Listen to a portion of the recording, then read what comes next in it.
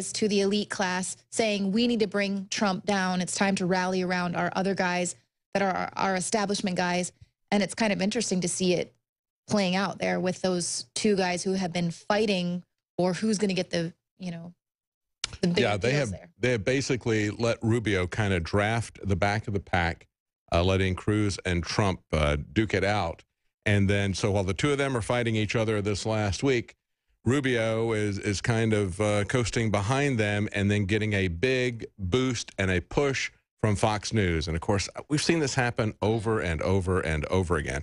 Remember that it is Rupert Murdoch who is excited about the fact that he would love to see Michael Bloomberg come in. He says, best mayor ever. Oh, yeah, the guy who's so banning sodas and salt and all this other silly things. It's completely. The biggest nanny state person you can imagine has nothing but contempt for the Second Amendment, but also contempt for any idea of individual liberty there in New York City. He doesn't think humans are capable of governing themselves to the point where he doesn't even put salt on the table, because you can't even control yourself to not put too much salt on your food. How do you get any more authoritarian than that? And that is very concerning. He said he would spend $1 billion to run in a race. But again, as we were saying before, I really don't think he's going to get in unless there's no establishment candidate. If there's a Rubio or if there is a Hillary, and even if there is a Cruz, I'm not so sure that he would get into the race. Definitely, I don't think he would get in.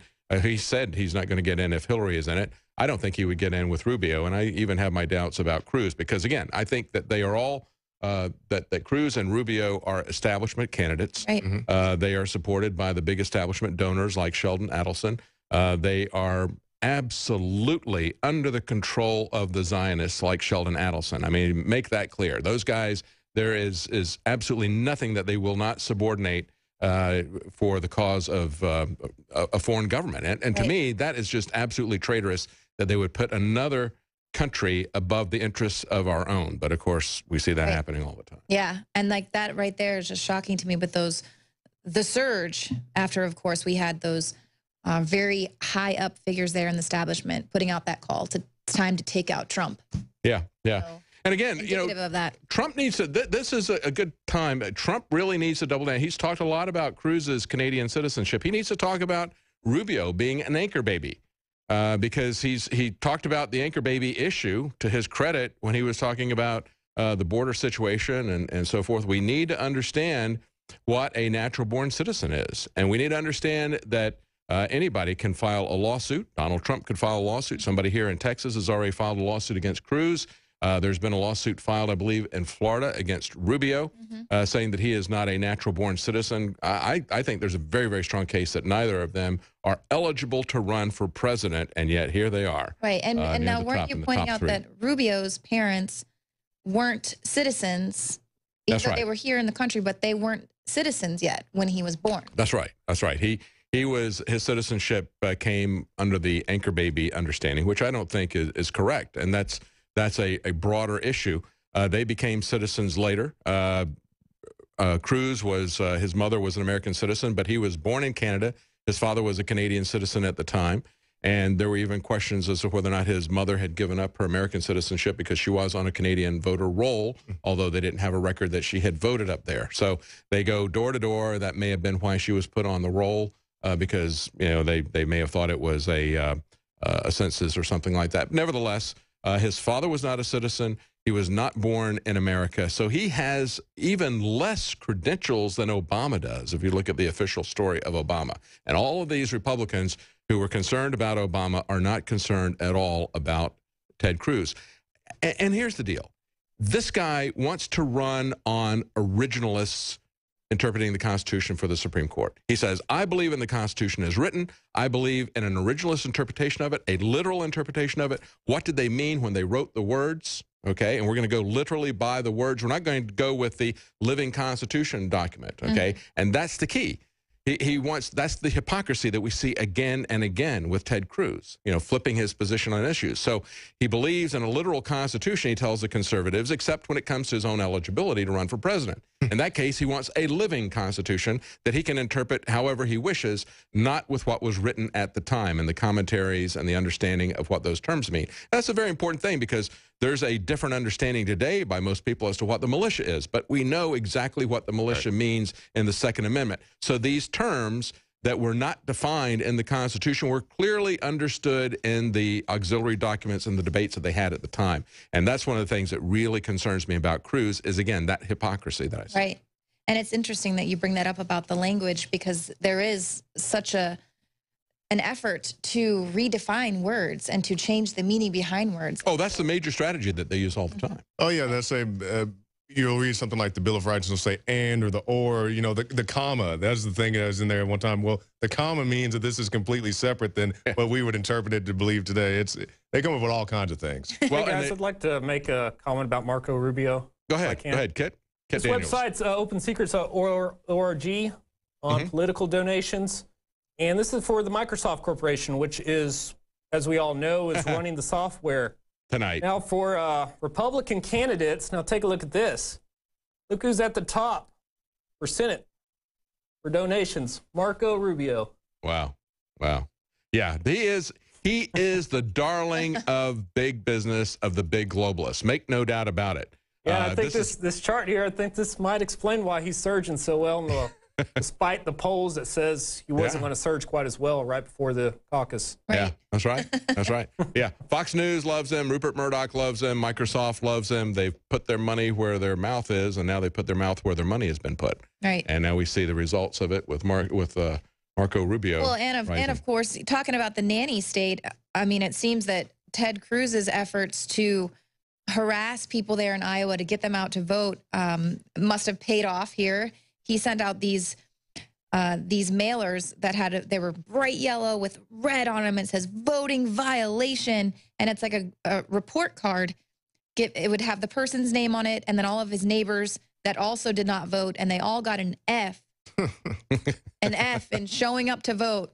If you don't show up for that caucus, we're going to put it on your permanent record. Oh, right. dare you and all of your neighbors are going to be publicly shamed.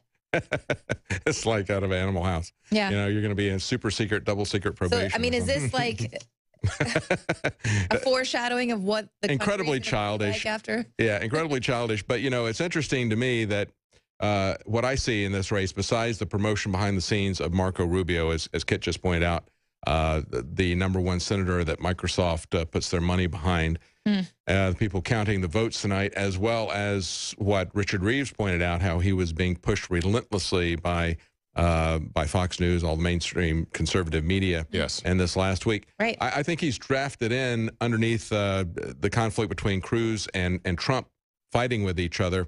It'll be interesting to see if Cruz sees him as a threat, or if Trump does, and they start coming after him. Because certainly Jeb saw him as a threat. Jeb saw him as taking his place, taking his donors, and that clearly has happened. Bush is basically out of it, folks. He's at 3%. Rand Paul is at 4%. Carson is at 9%. Carson gets 1 delegate, and Cruz, Trump, and Rubio each get 5 delegates. Nobody else gets any delegates. Paul, Bush. 6. Was that Cruz? Cruz got 6. Oh, yeah, 6. Okay, they've moved it up to 6. Okay, they've adjusted that now. Okay. 6. So 5, 5, 1, and then 0. Yep. Nobody else gets anything besides those top 4. Right. And Carson just gets 1 delegate. So. And he's probably just there because of the evangelical Christians. Now, I wonder where the extra delegate came from, because they've had it 5, 5, 5, and 1 for a long time. And then all of a sudden they add a new delegate. I guess they may have updated the system here. Who knows? Yeah. But that is CNN. We probably should find a more accurate source. Take a look at these things. 2 + 2 is 5. Have we heard from Richard Reeves? Is he at the Trump event yet? I'd like to get something from Richard before we go off. They're setting up now. Okay. All right. He did get through the security, though, and they're setting up. Let's play something from Dick Cheney about the Clinton email scandal. He says it raises some serious questions because, you know, Dick Cheney is Mr. National Security. Right. And if you're going to let... trustworthy guy in America, in my opinion. Exactly. Slithered out from under his rock to... But you know, when you look at this, everything is sacrificed on the altar of national security.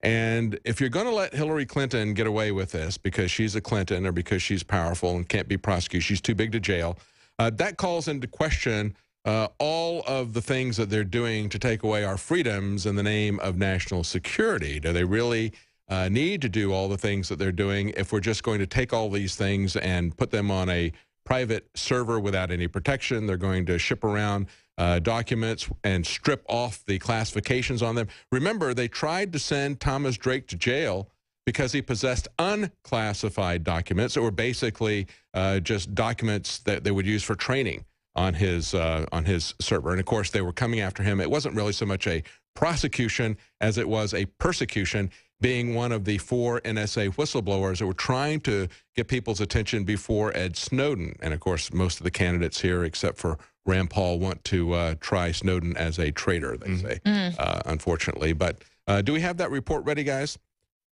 Yeah, let's play that Cheney talking about Clinton's email. I think it's very serious. I've never understood why she had Never talk without separate sneering. server she did in the garage or wherever it was. Why would you want to do that? Why would you want to do not that? Use the regular system. It's set up there. It's established for everybody. And certainly the senior officials of the State Department, the Defense Department, the White House, and so forth are read into all of these. Why would you want to order a requirements NORAD stand down? when you get your I don't know. clearances. Why would you want to have 2 separate systems? We used to have, when What difference would it make? it wasn't quite as up to date as it is today in terms of technology, but we had a basket outside the door. Turkey?